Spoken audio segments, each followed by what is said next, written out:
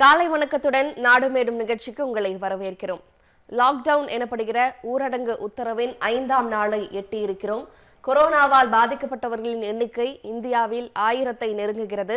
உலகம் முழுவதும் 6 லட்சத்திற்கும் மேற்பட்டவர்கள் இந்த கொரோனாவால் பாதிக்கப்பட்டிருக்கிறார்கள். அந்த வகையில் கடந்த 20 நாட்களுக்கும் மேலாக அனைத்து நாளிதழ்களிலும் கொரோனா தான் தலைப்புச் செய்தியாக இருக்கிறது. அந்த வகையில் அந்த கொரோனாவால் ஏற்படுகிற சமூக, அரசியல் மற்றும் பொருளாதார பிரச்சனைகளை நிகழ்ச்சியில் நாம் நாள்தோறும் அலசி வருகிறோம். அந்த வகையில் இன்றைய செய்திகளை கலந்துரையாடுவதற்காக நம்முடைய அரங்கில் விடுதலை சிறுத்தைகள் கட்சியை சேர்ந்த திரு பாவலன் அவர்கள் இணைகிறார். அவரை வரவேற்று நம் நிகழ்ச்சியில் செல்லலாம். வணக்கம், நிகழ்ச்சிக்கு வரவேற்கிறோம். நேற்று எதிர்க்கட்சி தலைவரும் திமுக தலைவரும் ஆன மு க ஸ்டாலின் கொரோனா பேரிடரை ஆளுங்கட்சி மட்டும் தனித்து நின்று எதிர்கொள்ள முடியாது, இதனால காணொலி காட்சி மூலம் அனைத்து கட்சி கூட்டத்தை கூட்ட வேண்டும் அப்படின்னு வலியுறுத்தி இருக்காரு. கொரோனாவோட நிலவரத்தை, உண்மை நிலவரத்தை அறிந்து கொள்ள இது உதவும் அப்படின்னு குறிப்பிட்டிருக்காரு. இந்த நேரத்தில் அனைத்து கட்சி கூட்டம் அப்படிங்கிறது எவ்வளவு முக்கியத்துவம் வாய்ந்தோன்னு பாக்குறீங்க? சிறு திரும்பும் பல்குத்த உதவுன்னு சொல்றாங்க. கடுகளவு காரியம் ஆற்றக்கூடியவர்கள் கூட நாம் கண்டறிந்து இந்த நேரத்தில் மக்களுக்கான பணியாளர்களாக மாற்றுவது தான் ஒரு அரசனுடைய புத்திசாலித்தனம்னு நம்ம சொல்லலாம். அந்த அடிப்படையில் குடிமக்களை பாதுகாக்க வேண்டிய பொறுப்பு ஆளுங்கட்சிக்கு மட்டும் இல்லை, எதிர்க்கட்சிகளாக இருக்கக்கூடிய அனைத்து கட்சிகளுக்கும், பல்வேறு இயக்கங்கள், சமூகம் சார்ந்து செயல்படக்கூடிய இயக்கங்கள், தொண்டு நிறுவனங்கள் அத்தனை பேருமே பயன்படுத்தலாம். இதில் கருத்து ஒற்றுமை, இப்போ எல்லாருமே தனித்தனியாக இருக்கணும், செல்ஃப் ஐசோலேஷனில் கடைப்பிடிச்சா கூட மன ரீதியாக நம்ம ஒரு ஒற்றுமையை ஏற்படுத்த வேண்டிய தருணத்தில் தான் நம்ம இருக்கிறோம். மிகப்பெரிய ஒரு நெருக்கடி, உலகத்துக்கே சவால் விடக்கூடிய கொரோனாவின் கோர பிடியில் தான் இன்றைக்கி உலக மக்கள் யாவரும் சிக்கி தவிச்சிட்ருக்கோம். இந்த நேரத்தில் இதை அரசியலாக பார்க்கக்கூடாது. ஒரு கட்சி மட்டுமே இந்த இத்தகைய நடவடிக்கைகளை தடுப்பு நடவடிக்கைகளோ மக்களை பாதுகாக்கக்கூடிய நடவடிக்கைகளோ ஒரு கட்சி மட்டுமே ஈடுபடுவது முறையாக இருக்காது. அதனால் அந்த அடிப்படையில் தான் திராவிட முன்னேற்ற கழகத்தினுடைய தலைவர், எதிர்க்கட்சி தலைவர் மரியாதைக்குரிய ஸ்டாலின் அவர்கள் வேண்டுகோளை விடுச்சிருக்காரு. இது நல்ல கோரிக்கை தான். அனைத்து தரப்பு சக்திகளையுமே நாம் அனைத்து கட்சிகளும் ஒருங்கிணைச்சு அவர் கூட நேரடியாக கூட கூட்டம்னா வீடியோ கான்ஃபரன்சிங் கூட நடத்தலாம்னு சொல்லிட்டு ஒரு கருத்து சொல்லியிருக்காங்க. இப்போ அந்த அடிப்படையில் கூட தமிழக அரசு ஏற்கனவே சட்டப்பேரவை கூடுறதையே திரும்ப திரும்ப கூடாது அப்படின்னு தான் தெரிவிச்சு வந்தாரு. ஆமா, மக்கள் ஒருத்தரை சந்திக்கின்ற பொழுதே இந்த தொற்று பரவுகிறது அப்படின்னு சொல்லி 144 போட்டு யாரும் வீட்டை விட்டு வெளியே வராதிங்கன்னு சொல்ல நேரத்தில் அரசு நிர்வாகத்தை நடத்தக்கூடிய சட்டமன்றத்திலே எல்லாரும் அருகருகே உட்கார்றது ஒரு முறையற்ற செயல் தான். அது இவங்க நிறைய தொழில்நுட்ப வசதிகள் இருக்கும்போது சட்டமன்றத்துக்குள்ளே உட்காந்து தான் பேசி முடிவு எடுக்கணும்னு அவசியம் கிடையாது. அந்த அடிப்படையில் தான் தளபதி ஸ்டாலின் அவர்கள் இந்த கோரிக்கையை முன் வச்சாங்க.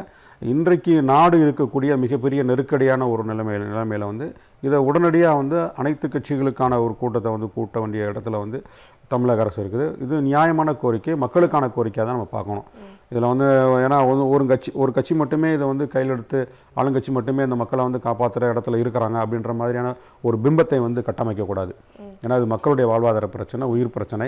இது இன்றோடு முடிய போகிற பிரச்சனை இல்லை. ஏன்னா இன்றைக்கு மே மாதம் வரைக்கும் மிகப்பெரிய அளவில் கொரோனாவின் தொற்று முழு வீச்சாக பரவக்கூடிய வாய்ப்பு இருக்குது அப்படின்னு சொல்கிறாங்க.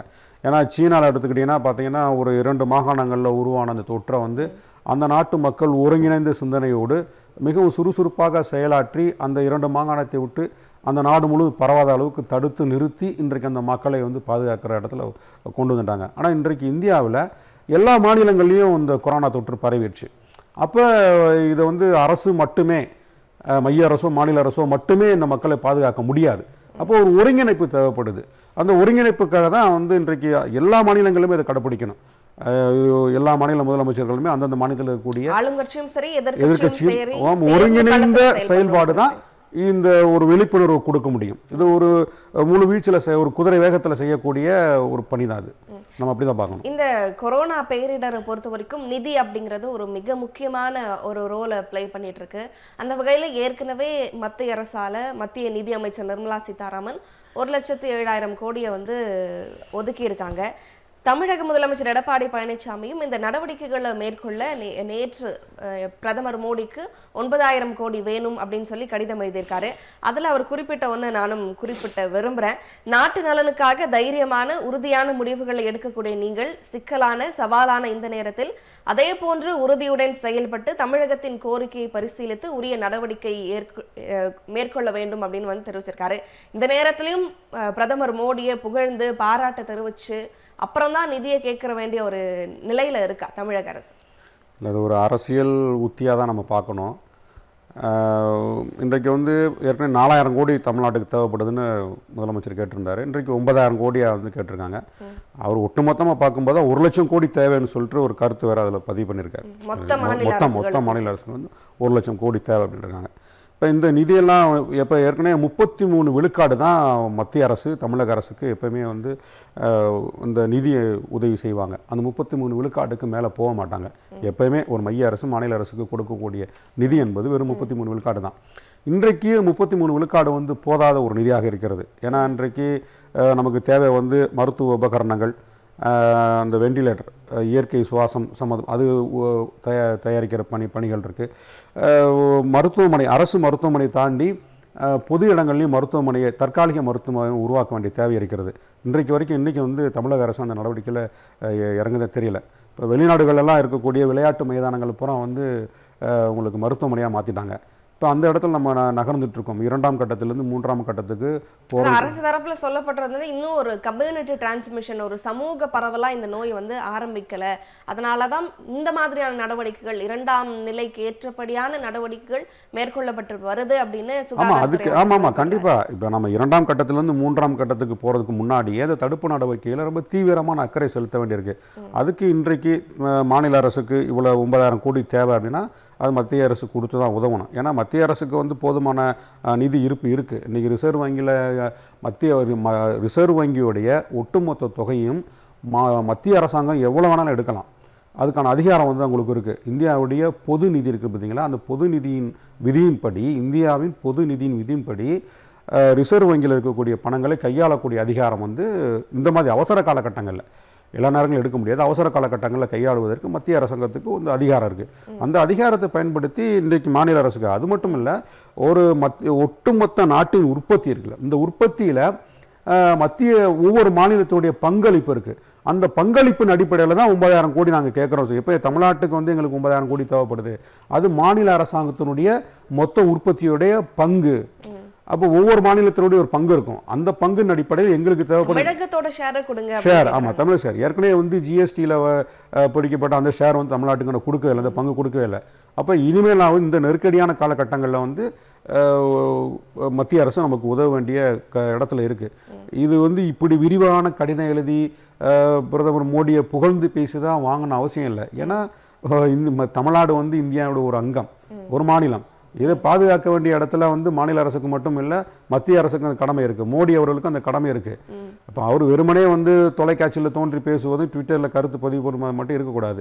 அது களத்தில் வந்து ரொம்ப வேகமாக செயல்படக்கூடிய இடத்துல மத்திய அரசாங்கம் இருக்குது. இப்போ எந்த அளவுக்கு அவங்க வந்து இந்த பிரச்சனையை முடுக்கி விட்டுருக்காங்கன்னு தெரியல.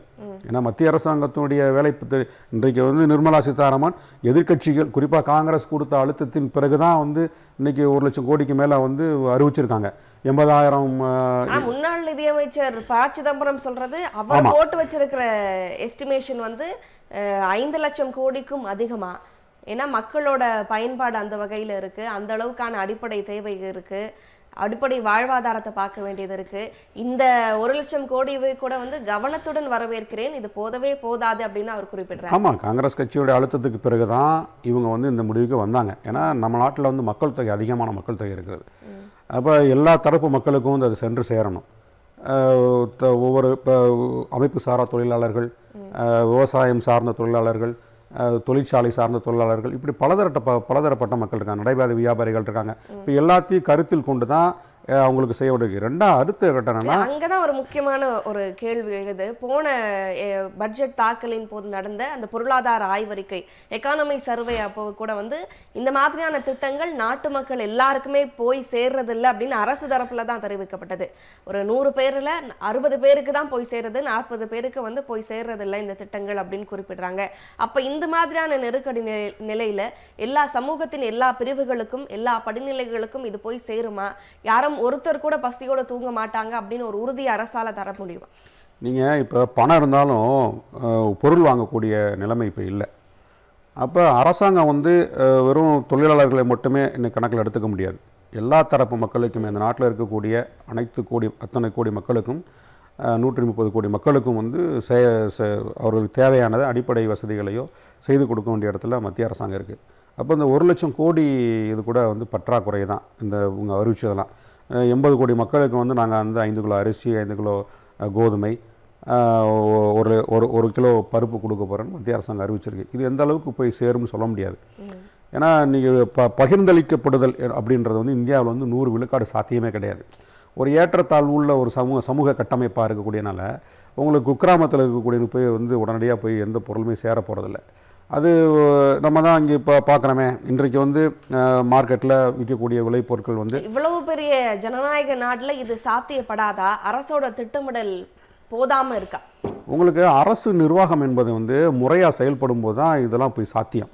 நீங்கள் மேலே வந்து மத்திய அரசு வந்து மாநில அரசு வந்து மாவட்ட நிர்வாகத்திலேருந்து கிராம நிர்வாகம், இந்த அடுக்குகளில் தாண்டி கொண்டு போய் ஒரு கடையில் இருக்கக்கூடிய சாமானியனுக்கு வந்து ஒரு பொருள் சேரணுமோ அல்லது அரசாங்கம் கொடுக்கக்கூடிய ஒரு நிவாரணத் தொகை சேரணும்னா கூட அது சாத்தியம் இல்லாதான் இருக்குது. நீங்கள் இப்போ 2015 தமிழ்நாட்டில் மிகப்பெரிய வெள்ளப்பெருக்கு ஏற்பட்டது. சென்னை உட்பட பல மாவட்டங்கள் தண்ணியில் மூழ்கின. அப்போ அரசு அன்றைக்கு கூட வந்து தலைக்கு ஒரு குடும்பத்துக்கு 5000 ரூபாய் வந்து இழப்பீடு கொடுத்தாங்க.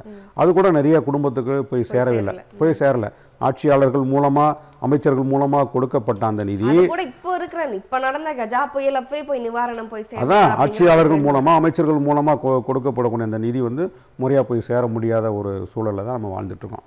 அப்போ இது வந்து நமக்கு கண்ணுக்கு தெரியாத ஒரு தொற்று அப்படின்றது வந்து யாரை எப்போ எப்படி தாக்குன்னு சொல்ல முடியாது.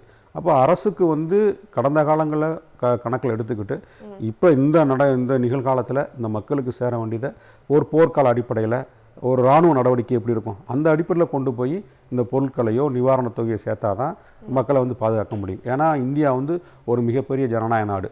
ஒவ்வொரு தனி மனிதனுக்கான அடிப்படை உரிமைகள் இருக்குது. இங்கே பலதரப்பட்ட மக்கள் இருக்காங்க, பலதரப்பட்ட சிந்தனை கொண்ட மக்கள் இருக்கிறாங்க. மொழி, சாதி, மதம், இனம் அடிப்படையில் பிரிஞ்சு கிடக்கிறாங்க.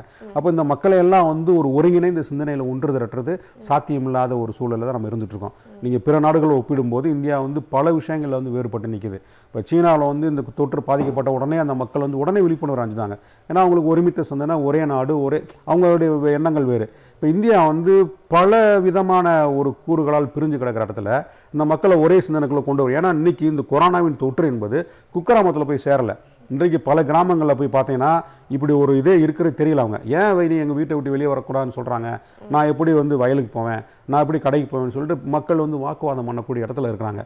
கொரோனான்றது கண்ணுக்கு தெரியாத ஒரு கிருமின்றது அவங்களுக்கு தெரியவில்லை. விழிப்புணர்வு பட்டாலுமே அவங்களுக்கு அடிப்படை வாழ்வாதாரம் அப்படிங்கிற ஒரு முக்கியமான கேள்வி எழுது இல்லையா? நேற்று கோவையில பாக்குறோம், டெல்லியில பாக்குறோம், புலம்பெயர் தொழிலாளர்கள் வந்து கூட்டமா நிக்கிறாங்க. இங்க நம்ம கோயம்பேடு, சென்னையில வந்து ஊரடங்கு அறிவிக்கப்பட்டு அடுத்த நாள் வந்து ஊருக்கு போகிறதுக்காக லட்சக்கணக்கில், ஆயிரக்கணக்கில் மக்கள் குவிந்த காட்சிகளை பார்த்தோம் இல்லையா? நான் ஏன் அதை சொல்றேன் அப்படின்னா, விழிப்புணர்வே என்ன இல்லாத மக்கள்கிட்ட வந்து நீங்கள் வந்து இந்த கொரோனா வந்து இந்த தொற்று வந்து மிகப்பெரிய பாதிப்பை ஏற்படுத்தக்கூடியது, மிகப்பெரிய பேரழிவை உண்டு பண்ண போகுது அப்படின்றது அந்த செய்தியை வந்து இன்னும் முழுசா போய் சேரலை. விழிப்புணர்வுங்கிறது மூளைக்கு தெரியும் சார். இப்ப நான் கேட்கிறேன் என்னன்னா, இந்த பசிங்கிற அடிப்படை இருக்கு இல்லையா, நம்ம வயிறுக்கு தெரியுமா இந்த விழிப்புணர்வு இப்படி கொரோனா வந்துடாது, அடுத்த வேளை சாப்பாடுக்கு என்ன பண்ணணும் அப்படிங்கிற கேள்வியோட இருக்கிற லட்சக்கணக்கானவங்க வாழ்ற நாடு இல்லையா இந்தியா? ஆமாம், நீ உதாரணத்துக்கு எடுத்துக்கிட்டீங்கன்னா டெல்லியில் இன்றைக்கி பீகார், உத்தரப்பிரதேசம், ஹரியானா, அந்த பக்கம் காஷ்மீரை சேர்ந்தவர்கள், இந்த பக்கம் ராஜஸ்தான், இப்படி பலதரப்பட்ட மாநிலங்களை சேர்ந்த லட்சக்கணக்கான தொழிலாளர்கள் அங்கே வேலை பார்த்துட்ருக்காங்க. கூலி தொழிலாளர்களாக எல்லாம் கிராமத்தில் வயதான பெற்றோர்களை விட்டுவிட்டு, மனைவி பிள்ளைகளை விட்டுட்டு வந்து அங்கே இளைஞர்களும் வேலை பார்க்குறாங்க. இன்றைக்கு திடீர்னு வந்து 144 அறிவிச்சாச்சு, வீட்டை விட்டு யார் வெளியே போகக்கூடாதுன்னு. அவங்களுக்கு வந்து இந்த 5 நாட்களாக வந்து இதுவரைக்கும் உணவுக்கு உத்தரவாதம் கிடையாது. இப்போ நிறைய கிறிஸ்தவ மிஷினரிகள் வந்து இந்த மாதிரி நெருக்கடியான காலகட்டங்களில் உணவு கொடுப்பாங்க, அடைக்கலம் கொடுப்பாங்க. இன்றைக்கு அது கூட தடையாக இருக்குது. இன்றைக்கி எல்லா தொண்டு நிறுவனங்களும் களத்துக்கு வரல. இப்போ தொண்டு நிறுவனம் களத்துக்கு வரவிடாத அளவுக்கு வந்து ஒரு பெரிய தடையை உருவாக்கி வச்சுருக்கக்கூடிய இந்திய அரசு, அவங்க இந்திய அரசாவது இன்றைக்கி முழு வீச்சில் வந்து இறங்கி இப்போ பிச்சைக்காரர்கள் இருக்காங்க, அவங்களும் நம்ம கணக்கில் எடுக்க வேண்டிய தேவை இருக்குது. இப்போ அவங்களுக்கு சாப்பாடுக்கு எங்கே போவாங்க? ஒரு நாளைக்கு தினக்கூலி 300 ரூபா 400 ரூபாய்க்கு வேலை பார்க்கக்கூடிய மக்களுக்கு வந்து இன்றைக்கு வந்து இந்த 5 நாட்களாக உணவு இல்லை. அப்போ வேறு வழி இல்லாமல் அவங்க வந்து பிழைக்க வந்த இடத்துலேருந்து சொந்த ஊர்களுக்கு வந்து நடைபாதையாக குடும்பம் கூட்டமாக கிளம்பி போக ஆரம்பிச்சிட்டாங்க. இப்போ அதை தடுத்து நிறுத்தப்படுகிறது. 144 அறிவித்த உடனேயே அரசு என்ன செஞ்சுருக்கணும், சொந்த ஊர் போகிறவங்களுக்கு வந்து ரயில் போக்குவரத்து இலவசம், பஸ் போக்குவரத்து இலவசம் சொல்லிட்டு அந்த மக்களை கொண்டு போய் கிராமங்களை சேர்த்துருக்கணும்.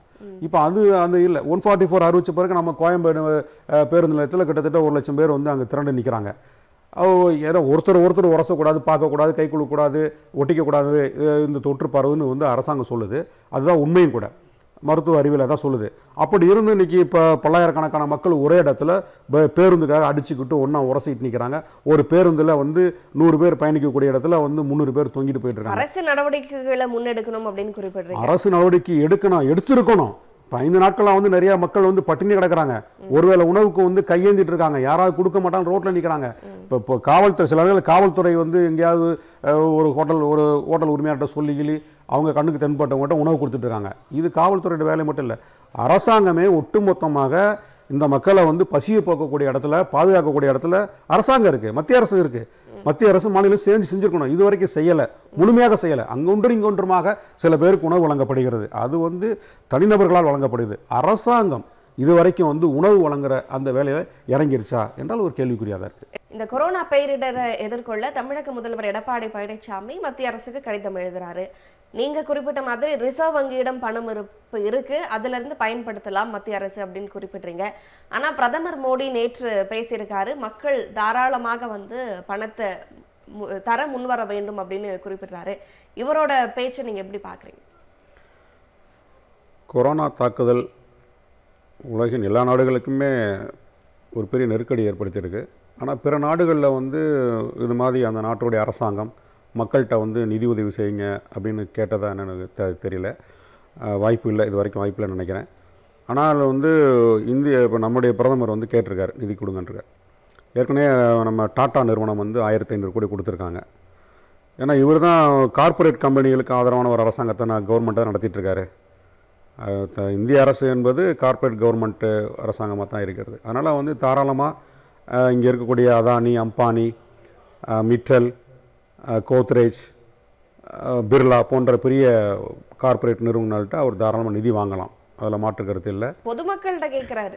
அதான் பொதுமக்கள்கிட்ட கேட்குறாரு. அது எந்த அளவுக்கு சாத்தியம்னு சொல்ல முடியாது. ஏன்னா வந்து இது 100 விழுக்காடு வந்து சக்ஸஸ் அமையாது. இன்றைக்கு வந்து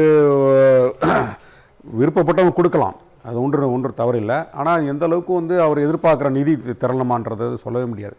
ஏற்கனவே வந்து போதுமான பட்ஜெட்லேயே வந்து சொல்லியிருந்தாங்க, நலத்திட்டங்கள் அறிவிக்கும் போது ஒவ்வொரு துறைகளுக்கும் எத்தனை ஆயிரம் கோடி நாங்கள் ஒதுக்கப்பட்டிருக்கோம், அப்படி கையிருப்பு எவ்வளோன்னு வந்து ஒரு புள்ளி விவரம் வந்து கொடுத்துருக்காங்க. அடுத்து வந்து ரிசர்வ் வங்கியுடைய கையிருப்பு எவ்வளோ நமக்கு தெரியும். அதுவும் வந்து வெளியில் இவ்வளோ ரிசர்வ் வங்கியோட மொத்த தொகை இவ்வளோ இருக்குன்னு தெரியும்.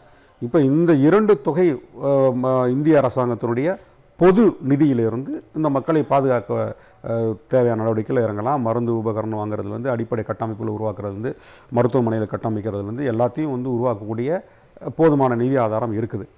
இதை கடந்து மேற்கொண்டு மாநில அரசுகளுக்கு கொடுக்கக்கூடிய தேவை ஏற்படுமா அப்படின்ற ஒரு நெருக்கடி வந்து இந்திய அரசாங்கத்துக்கு இருக்குது.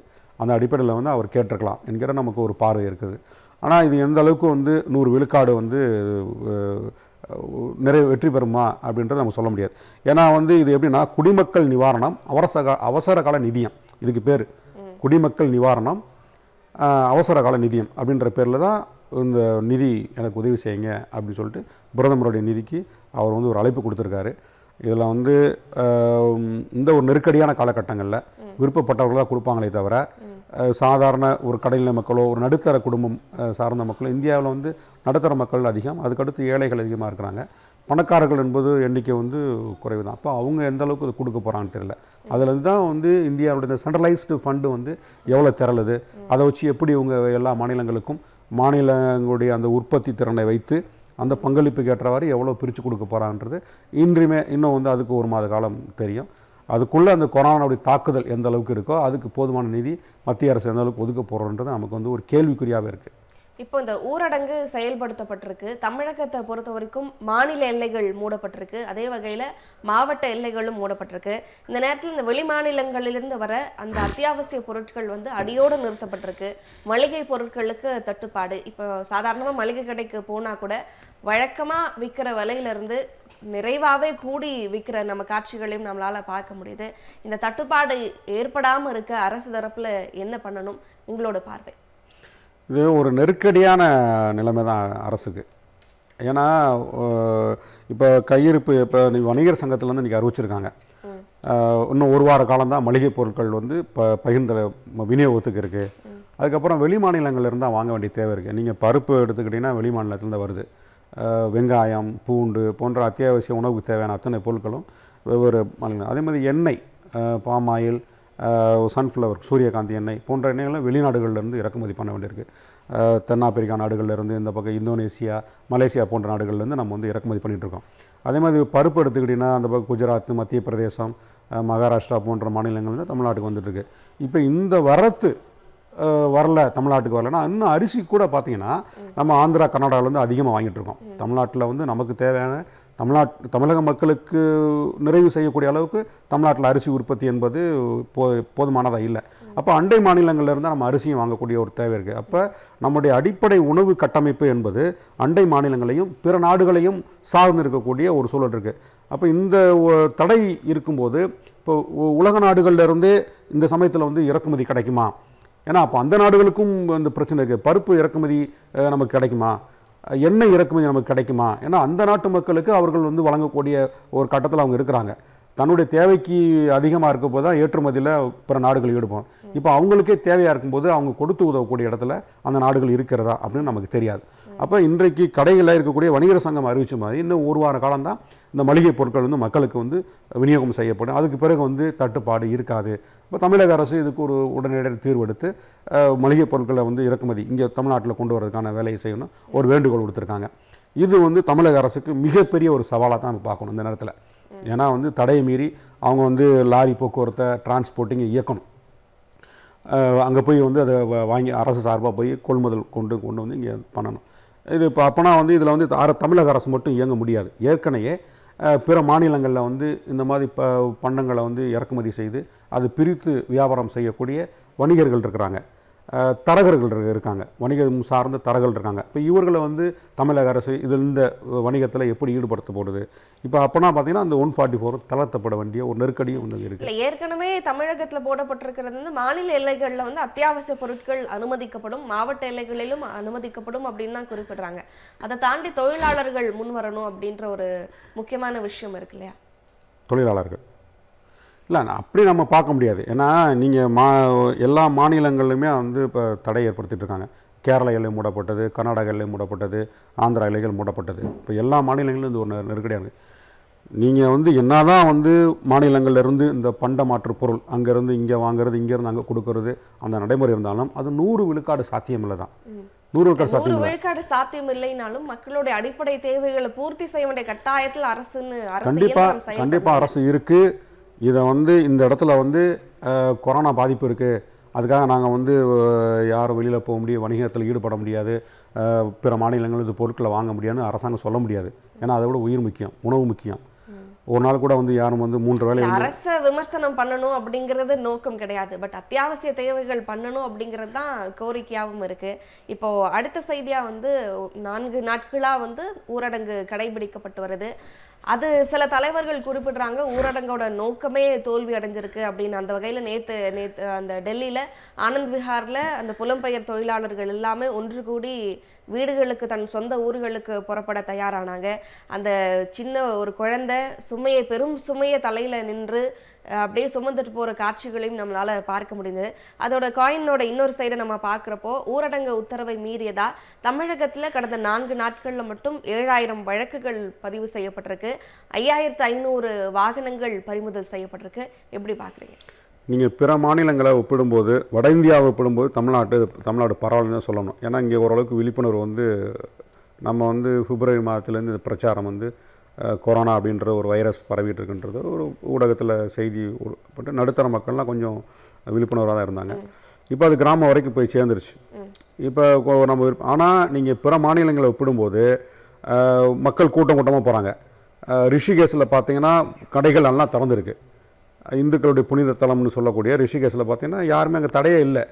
எல்லா மக்களும் போகிறாங்க, கோயிலுக்கு போகிறாங்க. இப்போ மார்க்கெட்டிங் வந்து பெரிய எல்லாம் நடந்துட்டு தான் இருக்குது. அதே மாதிரி இங்கே வந்து ராமநவமி வந்து ஊப்பியில் நடந்திருக்கு. பல்லாயிரக்கணக்கான மக்கள் ஒன்று திரண்டு போய் அந்த ராமநவமி விழாவை வந்து அந்த மாநிலத்தோட முதலமைச்சரே முன்னின்று நடத்திருக்காரு. அதில் போய் பங்கெடுக்கக்கூடிய சூழல் இருக்குது.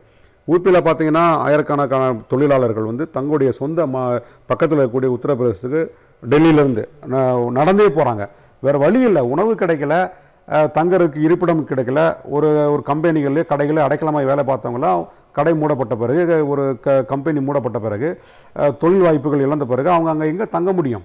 அப்போ தன்னுடைய சொந்த கிராமத்துக்கு போகும்போது அந்த ஊப்பி எல்லையில் வந்து தடுத்து நிறுத்தப்போ காவல்துறையால் தடுத்து நிறுத்தப்பட்டு அவங்கள வந்து அதையும் மீறி தான் அவங்க வந்து குழந்தை குட்டிகளோட வந்து உயிர் பிழைக்கணும், பசியை போக்கணும், கிராமத்துக்கு போனால் எதாவது கிடைக்கும் அப்படின்ற நம்பிக்கையில் தான் போயிட்டுருக்காங்க. அப்போ இது வந்து இந்த 144 அப்படின்றது இந்திய அரசாங்கம் அறிவித்தது வந்து இது 100 விழுக்காடு வந்து இந்திய மண்ணில் சாத்தியமாக இல்லை. நம்ம கண்கூட பார்க்குறோம்.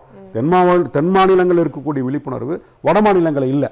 அங்கே வந்து அரசாங்கத்துடைய கோரிக்கையை ஏற்கலை. நீங்கள் பீகாரில் பார்த்தீங்கன்னா உணவுக்காக மக்கள் வந்து பொது வீதியில் நெருக்கமாக வரிசையாக உட்காந்துருக்காங்க. அது பொட்டலம் போய் கொடுத்துட்டே இருக்கிறாங்க. அப்போ இந்த 144 என்னன்னே தெரியல அவங்களுக்கு. அந்தளவுக்கு வந்து விழிப்புணர்வு இல்லாத ஒரு மக்களாக தான் இருக்கிறாங்க. இப்போ அரசு வந்து அங்கே வந்து அதுக்கான அந்த மக்களை தனிமைப்படுத்தக்கூடிய வேலையில் எதுவுமே இல்லை. அவர்களுக்கு உணவு கொடுக்கக்கூடிய பணிகளையும் முழுமையாக செய்யலை. இப்போ அந்த இடத்துல வந்து கொரோனா தாக்குதல் நம்ம தப்பிக்கணுமா அல்லது பசியை போக்கணுமா அப்படின்ற ஒரு சாதாரண குடிமகன் வரும்போது அவனுக்கு முதல் கட்டமாக பசியை போக்கணும் தான் நினைக்கிறான். அப்போ பசியை போக்குவதற்கு எந்த இடத்துக்கும் நகர வேண்டிய தேவை இருக்குது. நன்றி. அரங்கிற்கு வந்து பல்வேறு கருத்துக்களை பகிர்ந்து கொண்டமைக்காக நெஞ்சம் நிறைந்த நன்றிகள். நேர்களை இத்துடன் நாடு மேடும் நிகழ்ச்சி நிறைவு பெறுகிறது. மீண்டும் ஒரு நிகழ்ச்சியில் சந்திக்கலாம். இந்நாள் நன்னாளாகட்டும்.